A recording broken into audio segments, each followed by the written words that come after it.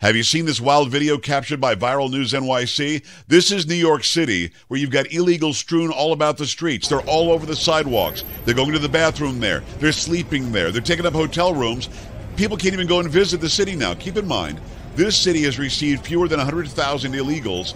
During the time, we've seen 7 million plus illegally cross into Texas mostly, Arizona, New Mexico, and California. New York City, the greatest city in the land, who said we're a sanctuary city, everybody's welcome. Remember, Eric Adams, the mayor of New York City, said everybody's welcome here.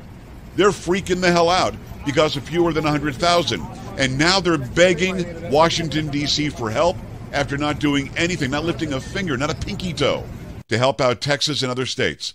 Come on!